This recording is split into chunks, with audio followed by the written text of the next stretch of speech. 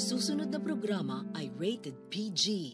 Ito ay nangangailangan ng patnubay at gabay ng magulang para sa mga batang manonood.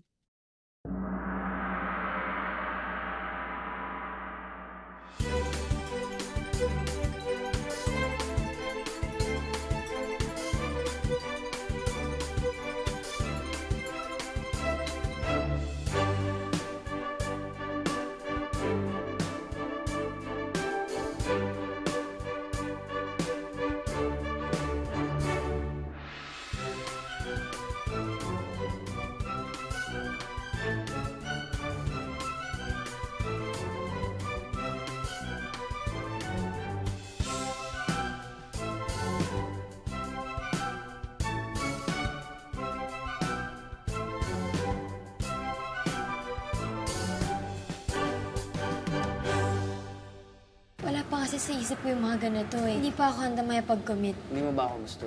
Gusto mo bang sagutin kita dahil sa gusto lang kita? Magkaiba yung gusto sa mahal. Eh di maghihintay akong mahalin mo ko. Ikaw na ang maaaring sumunod sa pamumuno na yung doon. Tatagal ba to, Jao? Wala pong masikip na karangalan pa, kundi pamunuan at paglingkuran ang yang doon. Ma, hindi mo dapat sinaktan si Mang Ambet. Wala siyang kasalanan. Kiko, hindi ba kasalanan na iniwan niya tayo? Kiko, siya yung tatay mo. Siya yung walang kwenta mong tatay. May kinalaman ka ba sa mga rebelde? Wala akong kinalaman sa mga rebelde. Malaki ang posibilidad na yung anak ko ang susunod sa mga yapak niya. Hindi ko gagawin na sasali ako sa isang kilusan na maaaring manganib ang anak ko. Paniniwala ako sinasabi mo sa akin ngayon, Behati. Huwag mong sisirain yung tiwala na yun. Maaasahan niyo ang katapatan ko.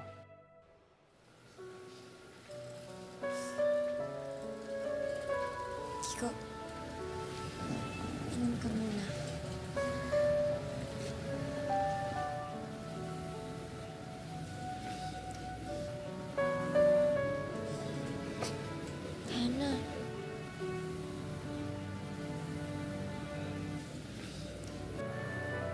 Itong si Kiko, kahit asungot yan, nakakaawa din pala yun. Alam mo, sa totoo lang, salot ang mga tatay sa mundo. Hoy, hindi lahat ah. Hindi naman, siyempre. Si Martinez is #1 na tatay yan. Sana maayos ang lahat kay Kiko.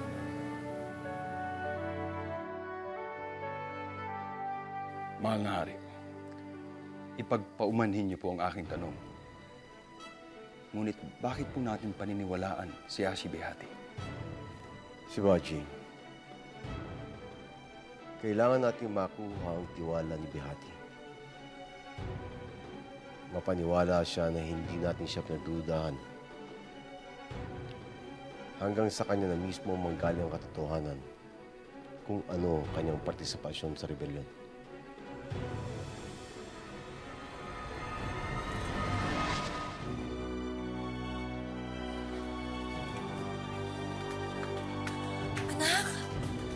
Nandun na naman yung lalaki sa tapat. Nay, baka naman barkada lang ni Mang Tonyo. Raning na naman ho kayo.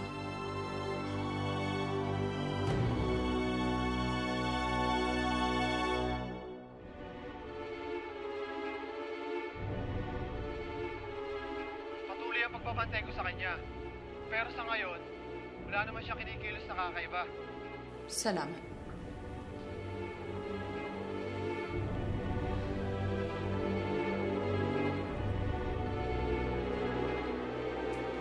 Yen? Ashi? Kailangan ko pa bang magpadala ng tao dyan para kalad ka rin kang papunta dito sa Pilipinas? Paumanhin po, Ashi. Pero ngayong bumuti na ang aking ama, makakaalis na ako papunta dyan. Yen, ang usapan natin, ikaw ang magiging mga mata ko dyan sa mga kaganapan sa Yangdon. Anong nangyari at tila nabulag yata ako. Nagulat na lang ako, andito na ang Haring Anand. Nandiyan ang hari? Nagdududa na ang Haring Anand sa akin. Iniisip niya na may iba akong pakay dito sa Pilipinas, kaya bilisan mo na. Pumunta ka na rito at harapin mo na yang si Esmeralda. Opo, Ashi.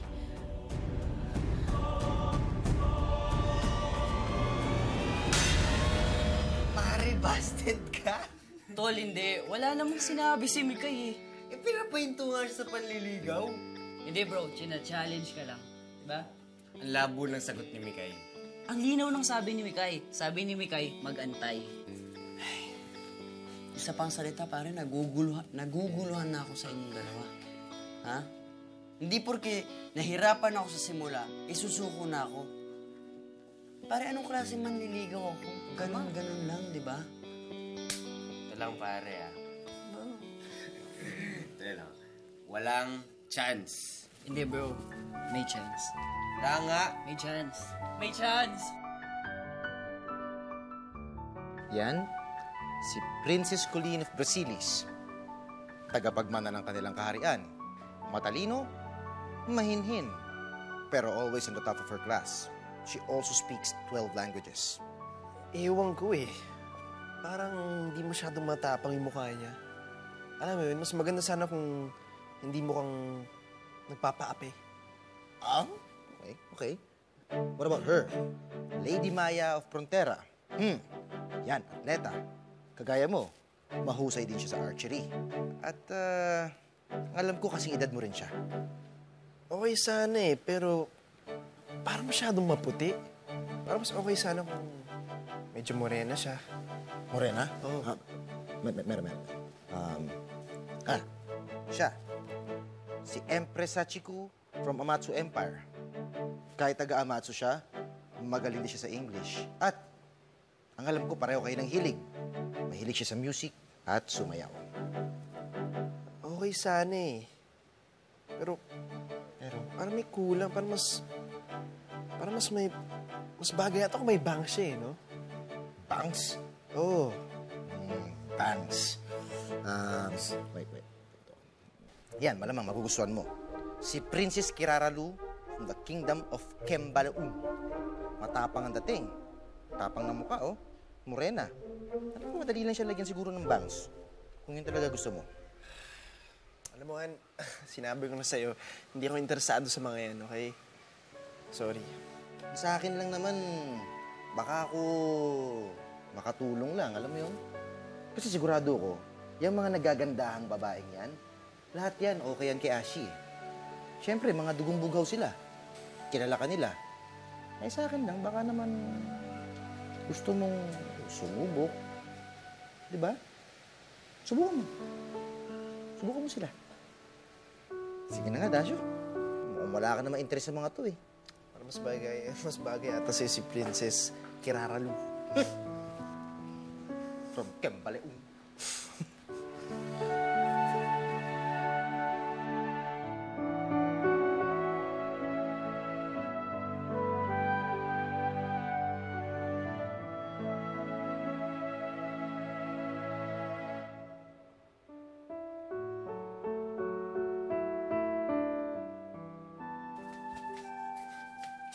Gino! Oh, Para sa'yo. ano to? Sisig. Pinagawa ka sa amin. Masarap yan. Salamat. Kapasok ka na ba? Oo. Pwede ba kita ihatid? Hindi. Sungot naman ito. Pero pwede mo ako sabayan. Pareho naman tayo na pinapasok ang school, di ba? Okay. Kala ko di mo ako talaga. Ano yun? Tara. Tara.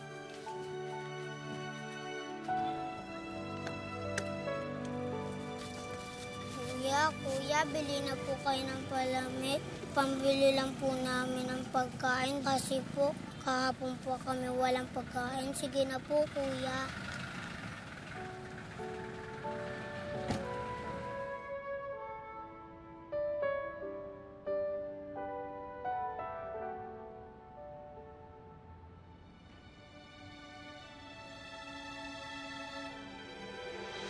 How do you say moon in Tagalog? Buwan. Why? How about stars? Between. Between. You know what they say about stars? What? Sabi nila, kapag daw may gusto kang kausaping tao na malayo sa'yo, kausapin mo na yung mga between. Tapos, maharating yung message mo sa kanila. Sayang nga lang ngayon, walang mga bituin na pwede makinig sa atin.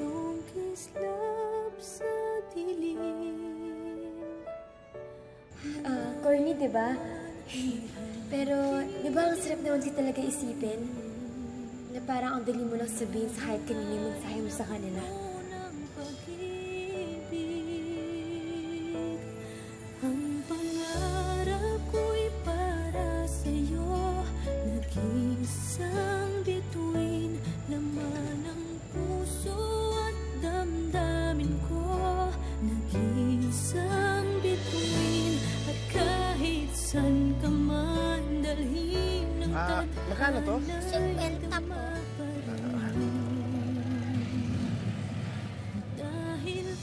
O, yan o. Bili ka ng pagkain mo, ha? Salamat po. Sa isang bituin.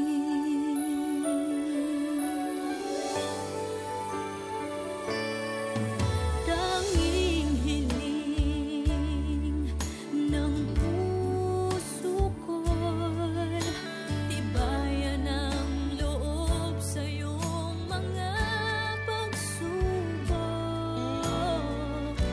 Malayo man, may hahati din ng hangin, ang mga hangarin na puno ng pag-ibig.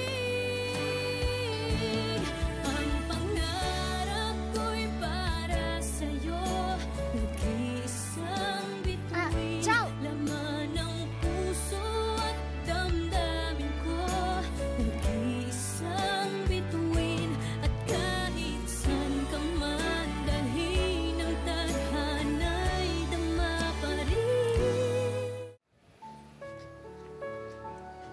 Uy, kamusta ka na? Okay lang.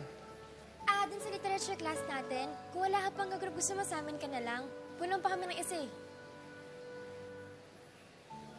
Oo nga pala, pasensya ka na, Mikay, ha? Pero may ka-group na ako, eh. Ganun ba? Sige, okay lang.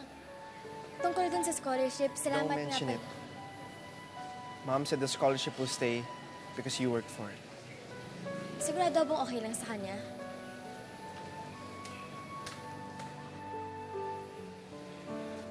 Sige. I have to go. Sige. Gino.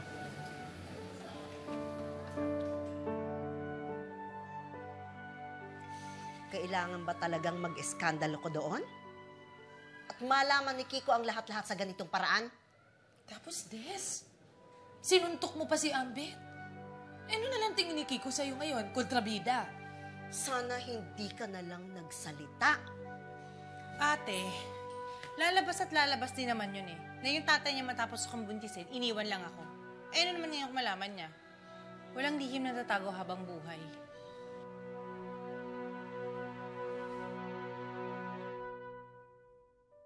Okay lang kaya si Jao? Gino, wala ba siya nasabing problema na sa'yo? Kasi diba, parang ibang-iba siya ngayon.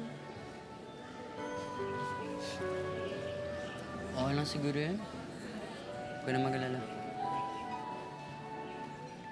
Ay, si Kiko nga pala. Gusto na kaya yun?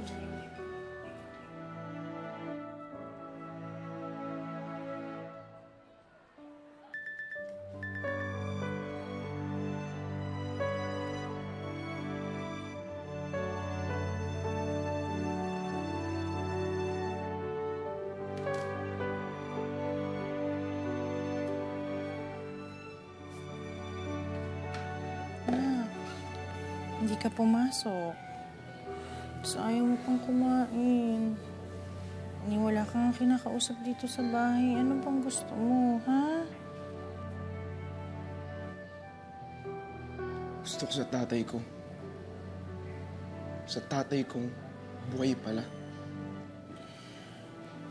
Anak, matagal na siyang patay magmula nung iniwan niya tayo. Tinatay niyo lang siya sa isip niyo, ma. Pero ang totoo, buhay siya. Buhay ang tatay ko. Sinungaling kayong lahat sa akin.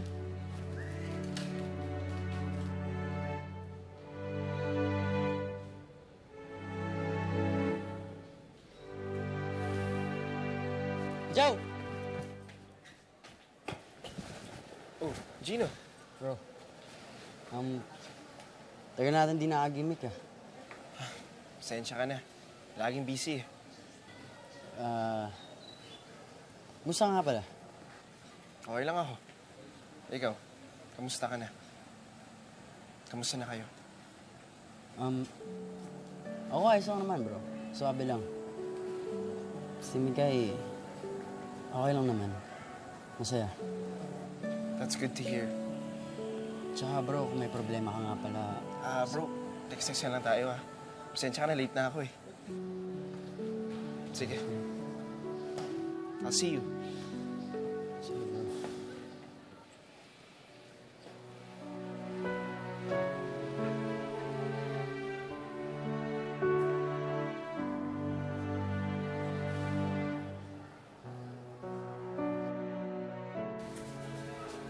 Tao po. Mang Ambet.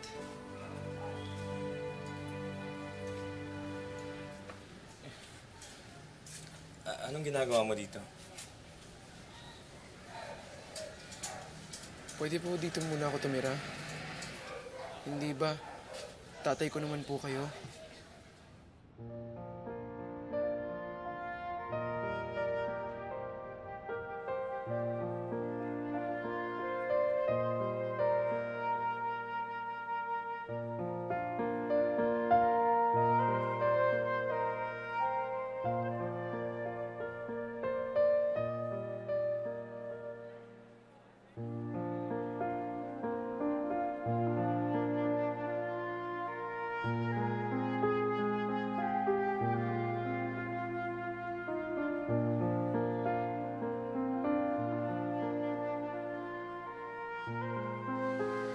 Alam mo, nung nakita kita, wala pa rin nagbabago. Napangiti mo pa rin ako.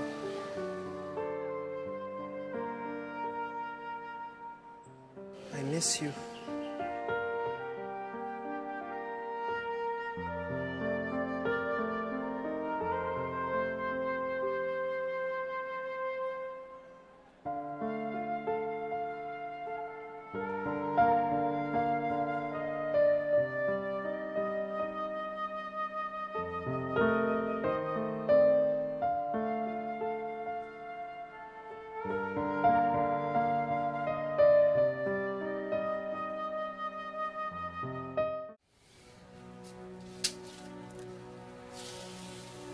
Salamat po.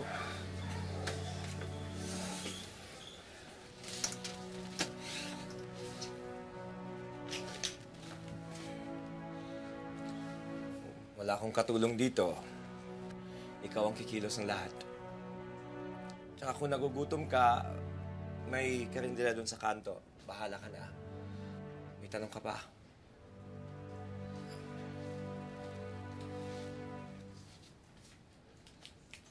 Ba't niyo ba ako iniwan? Ano po bang nangyari? Maraming nangyari. Isa pa kung gusto mo dito sa akin, ayoko sa lahat yung tanong ng tanong.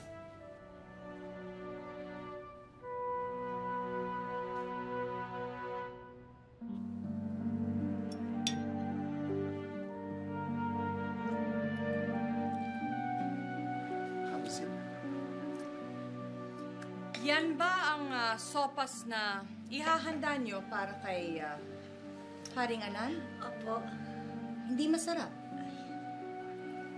Si Haring Anand ang bisita natin at hindi kung sino-sino lamang.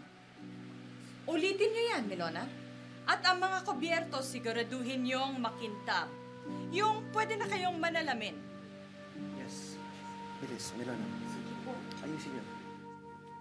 Mahal na Ashi, maitanong ko lang po. Pwede naman po natin dalhin sa isang mamahalin at masarap na restaurant si Haring Anand. Bakit kailangan pa ho dito sa bahay natin siyang pakainin? Dorji, yes. Isang malaking karangalan ang paunlakan ng imbitasyon ko ni Haring Anand. At gusto ni Haring Anand ang simpleng pagtitipon. Dapat lang na ituring ko siyang pamilya. Total, dun rin naman pupunta yun. Now I understand, Ashi. Dorji, tawagan mo si Dasho Jao. Sabi mo sa kanya, wag siya mahuhuli sa dinner. As you wish, my queen.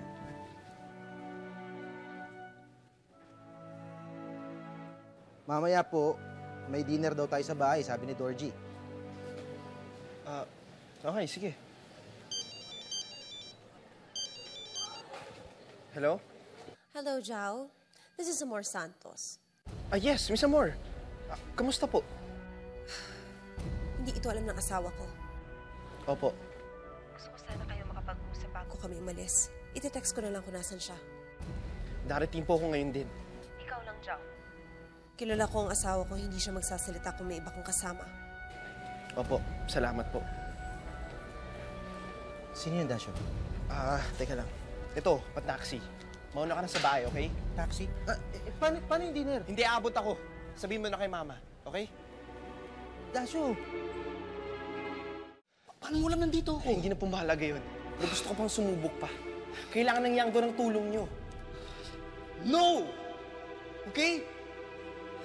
Saan daw pupunta? Tinanong ko po siya pero hindi niya po sinasabi. Hanapin mo. Sunduin mo, dalhin mo siya rito. Hindi pwedeng mauuna pa si Haring Anand dito kaysa sa kanya. Pero tumawag na po ako sa cellphone at hindi po siya sumasagot, Ashi. Problema mo yun. Nakapatay po ang telepono niya, Ashi. Kung hindi mo siya mahanap, hindi lang ang cellphone niya ang patay.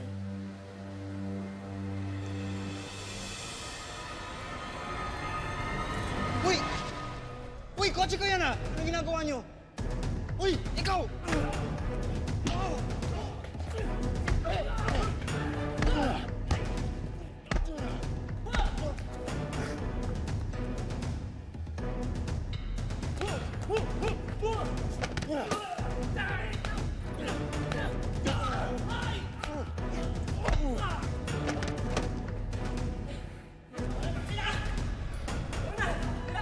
Ito, Santos!